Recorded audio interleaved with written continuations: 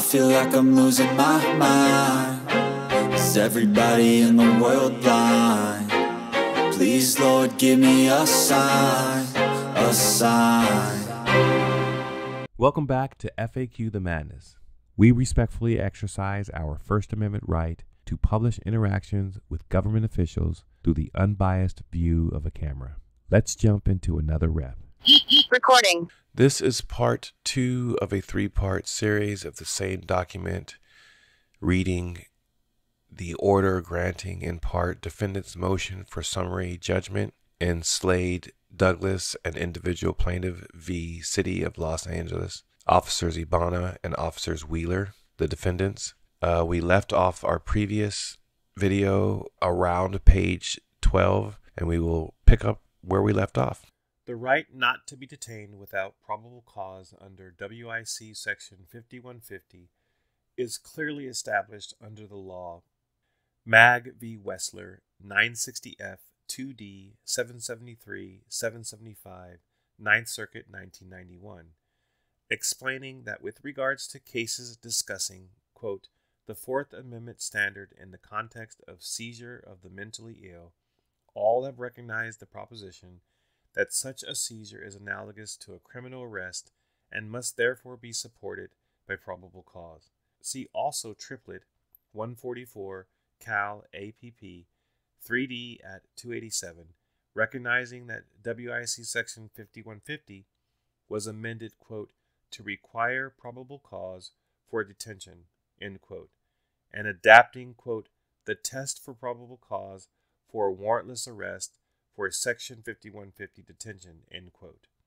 WIC section 5150 provides authority to detain individuals when there is a probable cause that they are, quote, a danger to others or to themselves or gravely disabled, end quote.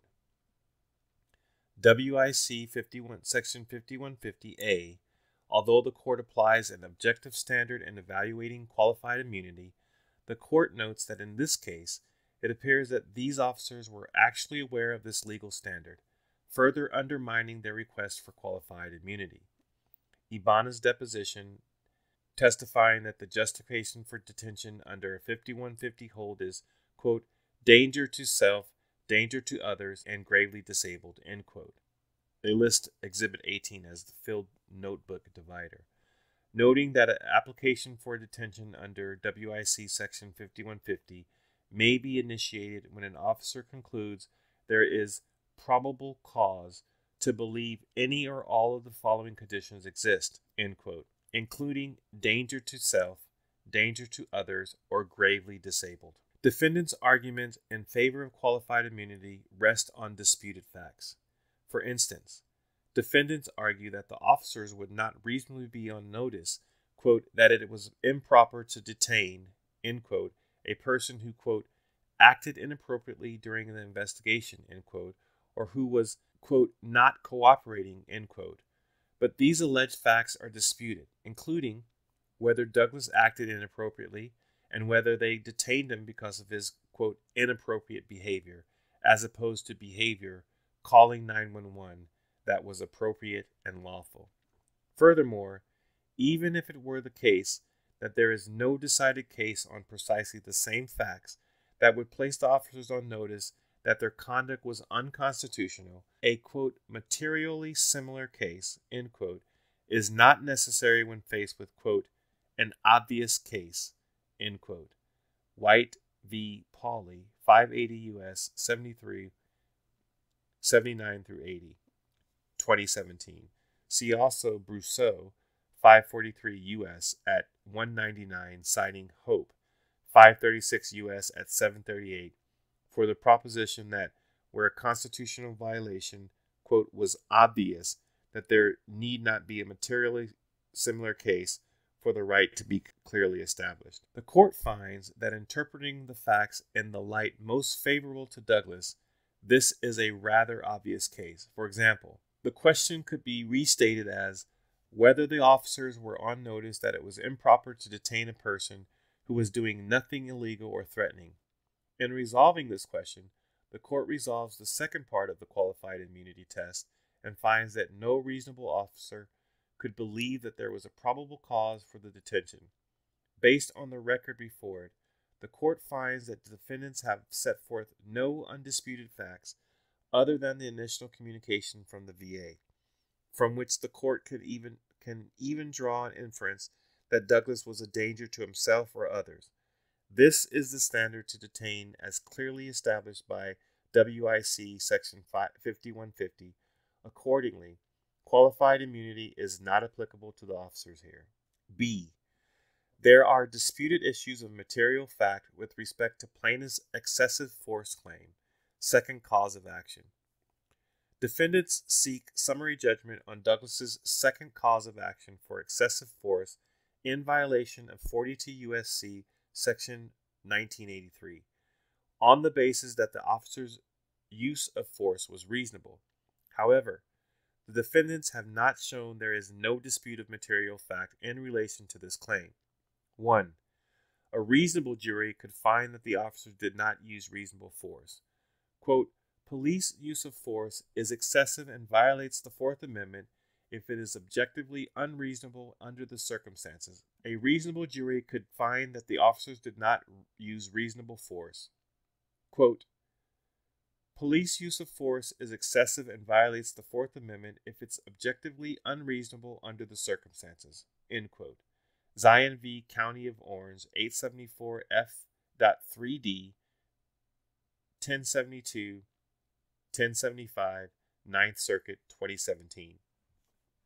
To ascertain whether a violation has occurred, courts balance the, quote, nature and quality of the intrusion on the individual's Fourth Amendment interest against the countervailing government interest at stake, end quote.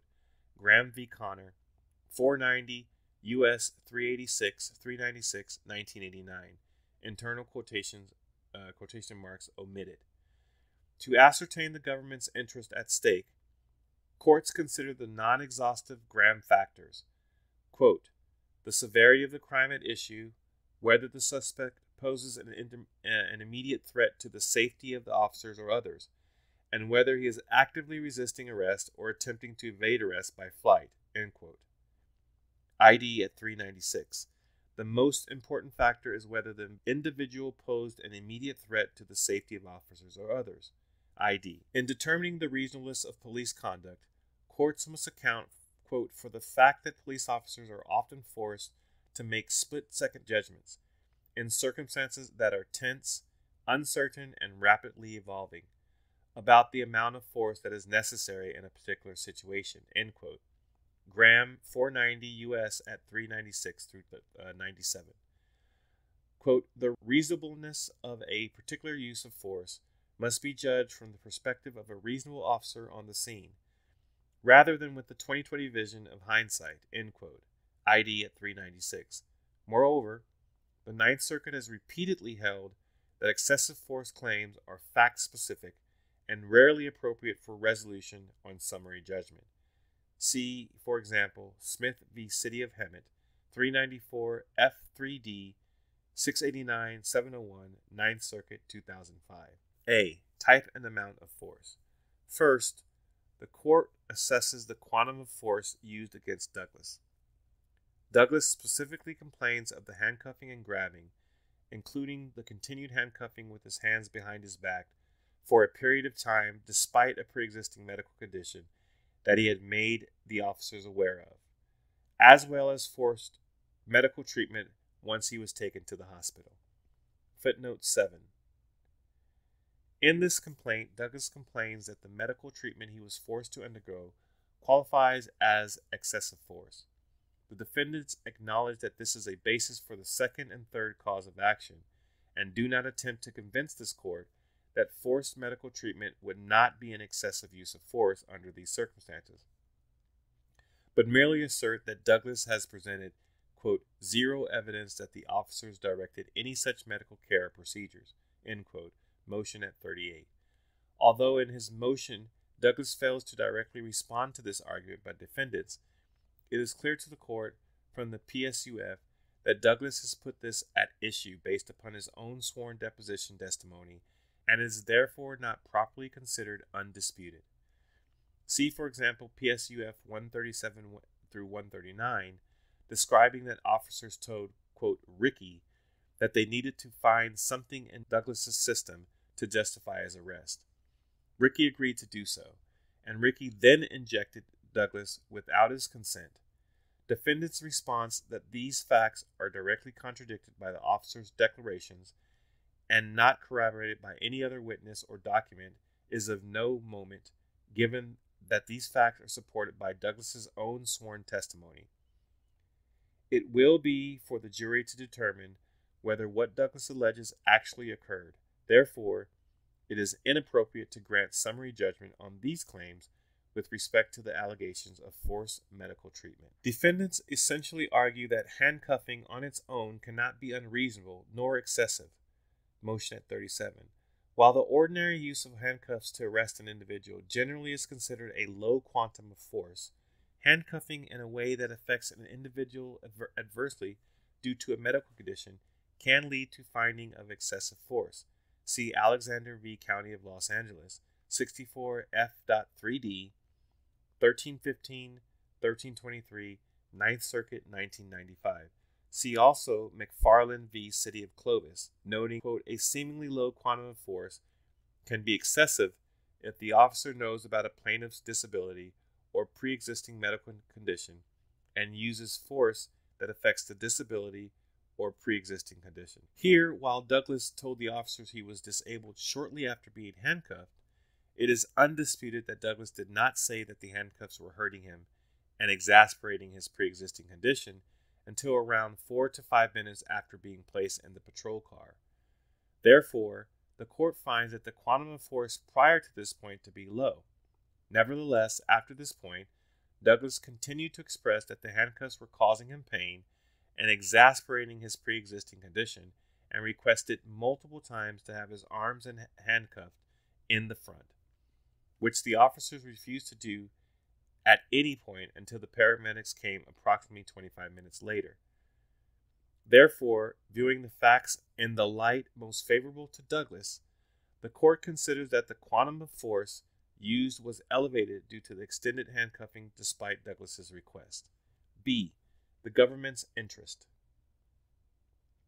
Second, the court applies the Graham factors to determine the strengths of the government's interest in the officer's use of force here.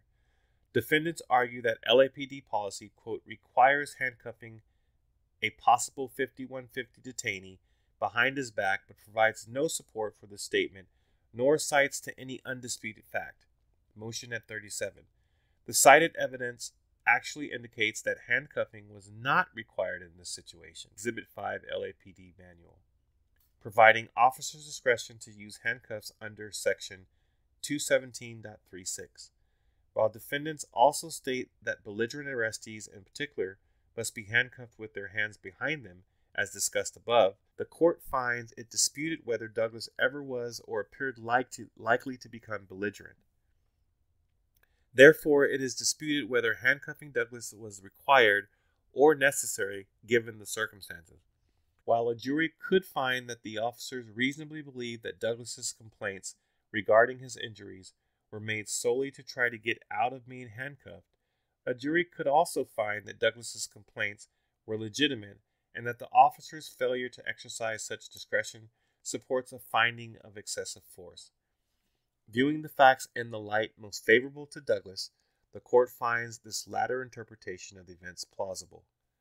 The court also notes that the defendants do not make any arguments under the Graham factors supporting their interest in using force, appearing to simply argue that whatever force used was, quote, objectively reasonable. Motion at 37. Footnote 8. Again, defendants' of an argument of reasonableness relies on the characterization of a number of facts that are highly in dispute. See motion at 43, arguing that Douglas, quote, very quickly shifted to anger, was erratic, and increasingly agitated, end quote. The court finds that a reasonable jury could interpret the events in the video to find that Douglas was not erratic and only became agitated upon provocation from the officers. But the law requires weighing the force used against the government's interest in using it. That is exactly how reasonableness is determined. See Graham 490 U.S. at 396. Quote, determining whether the force used to effect a particular seizure is reasonable under the Fourth Amendment requires a careful balancing of the nature and quality of the intrusion on the individual's Fourth Amendment interest against the countervailing government interest at stake, end quote. While it is true that the reasonable test is not capable of precise definition or mechanical application, end quote, the Graham factors help guide the court's consideration, i.d., quoting Bell v. Wolfish, 441 U.S. 520, 559, 1979. The court finds that an application of the Graham factors, here in conjunction with the totality of circumstances, weigh against finding that the force used was reasonable. I. Severity of crime. The first factor clearly weighs against the government's interest in using force against Douglas. As there was no crime at issue, it is undisputed that the officers came to Douglas's residence to perform a welfare check. The purpose of a welfare check is for the benefit of the individual at issue, not because they are under suspicion of any crime. Therefore, this factor does not support finding the officer's use of force reasonable. 2. Whether Douglas posed an immediate threat. The second and most important factor of the Graham analysis also does not support the officer's use of force in this instance. While defendants say that Douglas made an, quote, aggressive move, end quote, towards Wheeler, this is not tied to any undisputed fact, and a reasonable jury could interpret that Douglas was not aggressive at any time. Motion at 37. Defendants simply point to no facts showing that Douglas was an immediate threat to anyone at any time. Wheeler, in fact, testified that he did not believe Douglas posed a threat to anyone other than himself at the time that he was a, quote, little guy, end quote. Wheeler deposition. Therefore, this factor does not support finding the officer's use of force reasonable. Whether Douglas resisted arrest.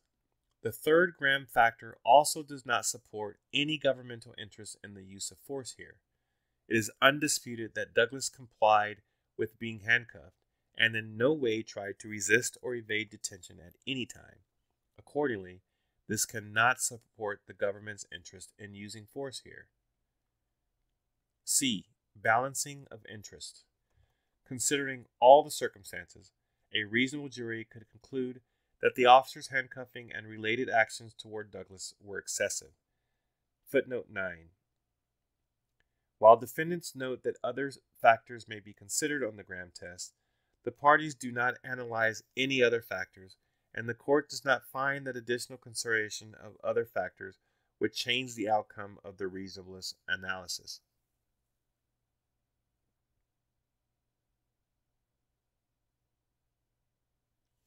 While the court considers that some moderate degree of force was used on Douglas, defendants have not set forth any substantial government interest in using any force at all on Douglas. Accordingly, defendants are unable to prevail on summary judgment on the undisputed facts. 2. Defendants are not entitled to qualified immunity. Defendants are not entitled to qualified immunity on Douglas's excessive force claim based on the undisputed facts before the court. Footnote 10. Again, the court cannot find that the right at issue must involve the nuance of a WIC Section 5150 investigation, where the individual's, quote, exhibits outward and obvious signs of belligerence, end quote, because a reasonable jury could disagree that there were any such signs. Motion at 51. As an initial matter, the court finds it well established that it would be a violation of constitutional rights to apply any force when there is no probable cause that the individual has done anything illegal or threatening. See Hope 536 U.S. at 738, where a constitutional violation is, quote, obvious. Quote, there need not be a materially similar case for the right to be clearly established. Regardless, the court also finds it clearly established that it would be a violation for an officer, quote, to knowingly use handcuffs in a way that will inflict unnecessary pain or injury on an individual who presents little or no risk of flight or threat of injury, end quote. Steinbach v. Dixon, 569, 7th Circuit, 2009, noting that quote, an officer's otherwise reasonable conduct may be objectively unreasonable when the officer knows of an arrestee's medical problems, end quote. Walton v. City of Southfield, 995 F.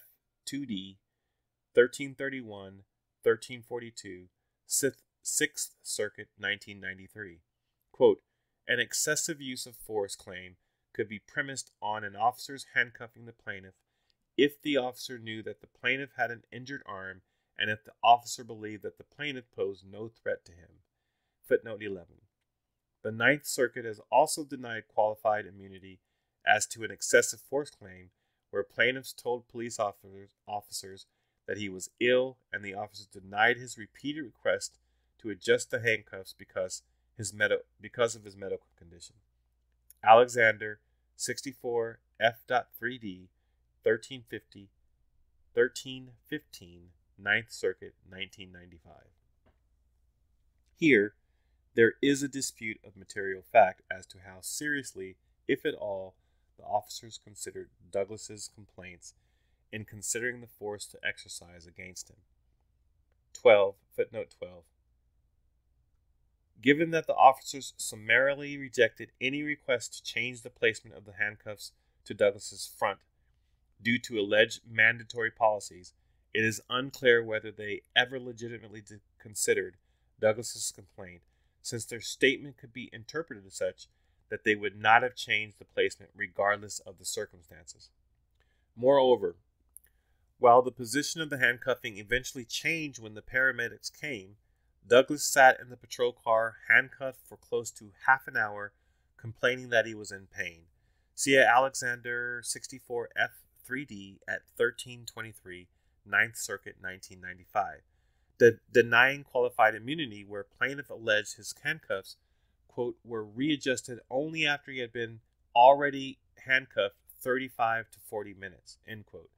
As such, the court finds the officers are not entitled to qualified immunity here. C. There are disputed issues of material fact with respect to plaintiff's retaliation claim, third cause of action.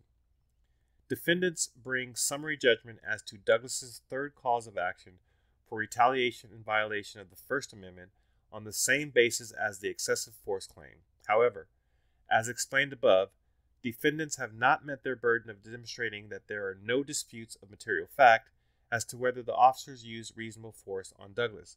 Moreover, Douglas bases his retaliation claim on his unlawful detention as well, which the court has also found is in dispute. 1. A reasonable jury could find that the officers retaliated against Douglas. In order to plead a violation of the First Amendment, a plaintiff must show, quote, that 1. He was engaged in a constitutionally protected activity. 2. The defendant's action would chill a person of ordinary firmness from continuing to engage in the protected activity. And 3. The protected activity was a substantial or motivating factor in the defendant's conduct. Cap v. County of San Diego, 940 F3D, 1046, 1053, 9th Circuit, 2019. As defendants have conceded that the 911 call was protected speech, the court addresses whether defendants' detention of Douglas would chill or deter a person of ordinary firmness from further engaging in the activity. Footnote 13. Although defendants correctly state that the inquiry is objective and whether Douglas himself was chilled is irrelevant, they go on to argue that Douglas was in fact not deterred. Motion at 46. The court does not find whether Douglas was deterred relevant to the analysis. Motion at 46. The court finds that the detention of an individual for doing anything including making a 911 call would be likely to deter a person of ordinary firmness from engaging in the same activity. Footnote 14. For this reason, the court does not find compelling defendant's argument that the First Amendment claim fails because Douglas was not prevented from later speaking to the supervising officer. Finally, the undisputed facts show that the detention and handcuffing both occurred during or shortly after Douglas started calling 911. See Pratt v. Rowland, 65 F.3D 802 808 9th Circuit 1995, explaining that timing can properly be considered as circumstantial evidence of retaliatory intent. It is also undisputed that Wheeler stated multiple times that the detention was due to the engagement in the protected activity. In one instance, Wheeler appears to repeatedly address Douglas's attempted 911 call by stating, quote, "You don't get to do that," end quote, and, quote, "That's not going to happen," end quote. In another, Wheeler states to Douglas that what he did, referencing the 911 call, was, quote, "against the law," end quote. Therefore, a reasonable jury could find that officer's conduct was motivated by retaliatory intent. Accordingly, summary judgment must be denied as to Douglas's retaliation claim. 2. Defendants are not entitled to qualified immunity. Again, the court finds that the right at issue here, the right to be free from retaliation due to exercise of free speech, is not only clearly established, but quite obvious. See Ballantine v. Tucker, 28 F. 4th, 54, 65, 9th Circuit, 2022, noting that it is established that it is unlawful to arrest someone, quote, "in retaliation for their First Amendment activity, notwithstanding the existence of probable cause," end quote. Cap 940 F.3D at 1059, quote, "and it was clear that a government actor could not take action that would be expected to chill protected speech out of retaliatory animus for such speech," end quote. Here, Wheeler's own statements show that he believed that Douglas's call was illegal, and therefore this belief was likely a substantial factor, if not the sole factor in his probable cause analysis. Defendants have not attempted to argue that any such belief would be reasonable, and the court does not find that any reasonable officer would have such a belief. Therefore, the officers are not entitled to qualified immunity as to the retaliation claim. D. There are disputed issues of material fact with respect to plaintiff's ADA claim, fifth cause of action. Defendants bring summary judgment as to Douglas's fifth cause of action for violation of the ADA. However, defendants have not met their burden of demonstrating that there are no disputes of material fact as to this claim. 1. The ADA claim properly applies to all defendants. Defendants argue that Douglas's ADA claim can only be brought against the city and cannot be brought against the officers individually. But Douglas has clarified that he is bringing the claim against the officers in their official capacities, motion at 55. The court finds that Douglas may proceed with his official capacity claims and that the city is vicariously liable for the acts of the officers. See Becker v. Oregon, 170F, Supplement 2D 1061, 1066, D or 2001. Sorry, I don't know exactly how that's supposed to read. Quote, although individual defendants may not be sued in their individual capacities under Title II of the ADA, they may be sued in their official capacities because suing an individual in his official capacity is treated the same as suing the entity itself. Citing Kentucky v. Graham, 473 U.S. 159, 16, 1985. See also Duval v. County of Kitsap, 260F, 3D, 1124, 1141, 9th Circuit, 2001. Quote, when a plaintiff brings a direct suit under Title II of the ADA against a municipality, the public entity is liable for the vicarious acts of its employees, end quote. 2. A reasonable jury could find that defendants failed to accommodate Douglas. As Douglas does not appear to argue for a discrimination theory of liability, the court addresses this claim under the failure to accommodate theory. See Sheehan v. City and County of San Francisco, 743F 3D, 1211, 1232, 9th Circuit, 2014. Explaining that a plaintiff can bring an ADA claim for failure to reasonably accommodate a disability in the course of an investigation or arrest where the failure causes the person to suffer great injury or indignity in that process than other arrestees. The plaintiff bears the initial burden of producing evidence that a reasonable accommodation existed, i.e., it is undisputed that Douglas is a disabled individual and that he requested multiple times to be handcuffed with his hands in front of him as a reasonable accommodation for his disability. And the court finds the officers did have discretion with how, if at all, to handcuff Douglas. See Exhibit 5, the LAPD manual.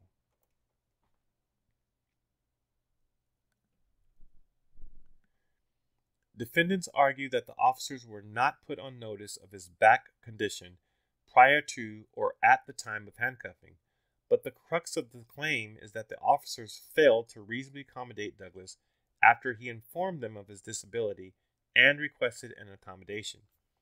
Although defendants argue that Douglas, quote, might attempt to escape or wish to gain more mobility for reasons other than a disability, motion at 54, it is not undisputed that Douglas was, quote, volatile and, quote, belligerent, and the undisputed facts reflect that there was never an indication that Douglas tried to escape or behaved in a threatening manner.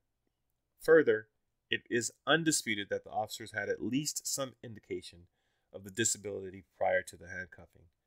Based on Douglas's statement regarding being a disabled veteran and his pointing to the disabled placard, it may be that they did not believe any of this, but it will be for a jury to decide whether they disbelieve this and what implication that has for Douglas's ADA claim. Defendants next argue that Douglas was accommodated because almost half an hour later, Douglas was placed on a gurney and his arms were repositioned at his sides. Motion at 54. However, there is still an issue of whether the officers failed to reasonably accommodate Douglas prior to that, as Douglas alleges that their failure to change the positioning of the handcuffs did cause him great injury than he otherwise would have suffered.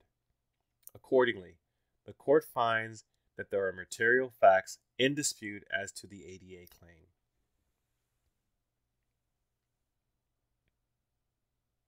Three, a reasonable jury could find the officers acted with deliberate indifference.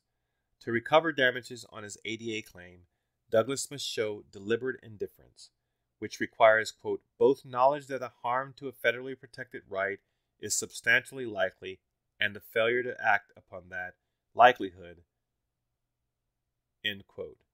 Duval v. County of Kitsap, 260 F. 3D, 1124, 1139, 9th Circuit, 2001.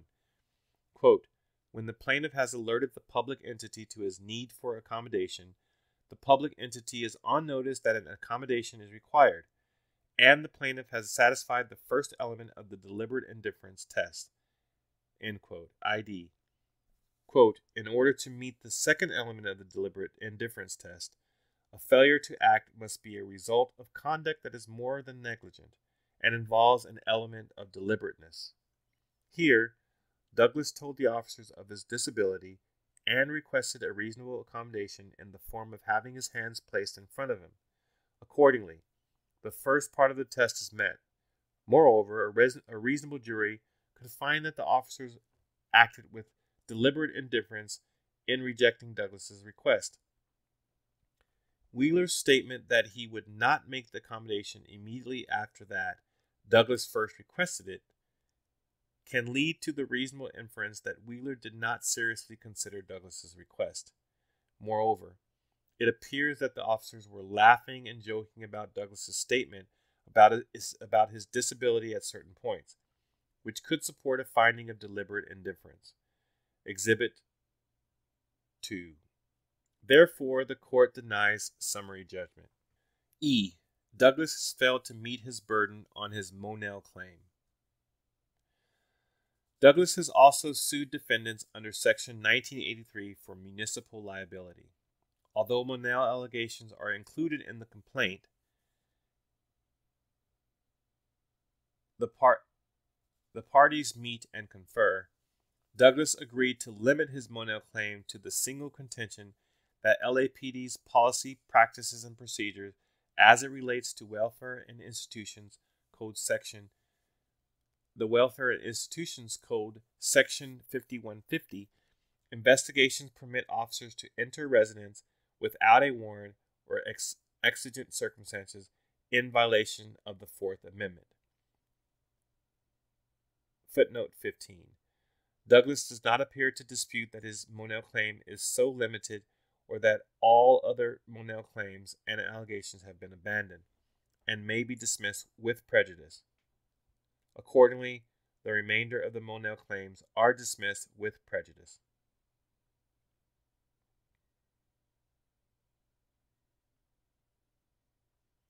In Monell, the Supreme Court held that municipalities are, quote, persons, end quote, subject to liability under Sections 1983, Monell v. Department of Social Services of New York, 436 U.S. 658, 690, 1978. For the municipality to be liable, it must cause a constitutional violation, as a municipality cannot be held vicariously liable under the theory of respondeat superior for the unconstitutional acts of its employee, ID at 691.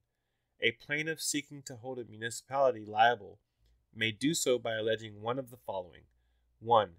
That a municipal employee committed a constitutional violation pursuant to an expressly adopted official policy or a long-standing practice or custom. 2. That a municipal employee was an official with final policy-making authority. 3. That an official with final policy-making authority ratified a subordinate unconstitutional act. Gillette v. Delmore, 979 F2D, 1342, 1346, and 47, 9th Circuit, 1992. Here, Douglas bases his Monell claim on an alleged LAPD policy that under a WIC Section 5150 welfare check, officers are permitted to enter residence without a warrant and in the absence of any exigent circumstances. To prevail on this theory, plaintiffs must show a long-standing practice or custom which constitutes the standard operating procedure of the local government entity. Gillette 979 F2D at 1346. The custom must be so, quote, persistent and widespread, end quote, that it constitutes a, quote, permanent and well-settled, end quote, city policy. Monell 436 U.S. at 691.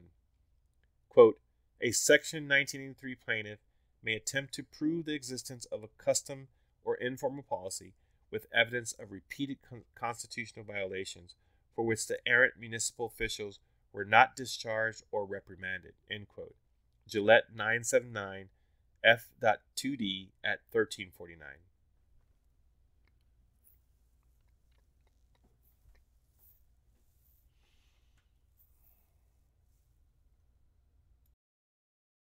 Thank you for watching. If you have a video you'd like for us to cover, use the submit link in the description or pinned comment. If you enjoyed this one, consider subscribing and hit the bell to be notified of future content. Be sure to check out all of the other content we have for your edutainment. We will continue to respectfully exercise our First Amendment rights and published interactions we have with government officials. Remember to like, share, and leave a comment. It's the easiest way for you to let us know your thoughts about our channel. I wanna be the greatest. Everybody on the fake shit. I look around and feel like everybody is the fakest. I make this every day and I'm impatient. shit, hoping one day I blow up from the basement. Statement, the top is so vacant, I don't hear shit that I think is amazing. Waiting for my day when I'm playing sold out shows for 1,000 faces. Hey, give me that crown, get in my way and to be put down. It ain't your place, all this my town. If I want that shit, then I'll get it right now. I'm losing it, the noose it fits, I'm losing shit. A stupid myth, you choose to live or choose to dip. You choose to fight or lose your grip and lose a gift. Oh,